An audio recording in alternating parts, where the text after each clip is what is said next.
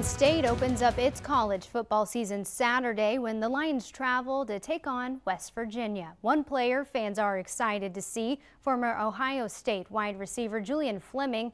The Southern Columbia senior played 4 seasons with the Buckeyes, but will suit up for Penn State for the first time in his career.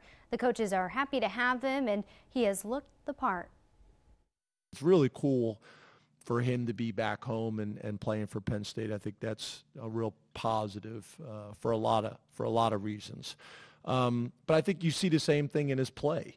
You know, he understands football. He's got a tremendous football IQ.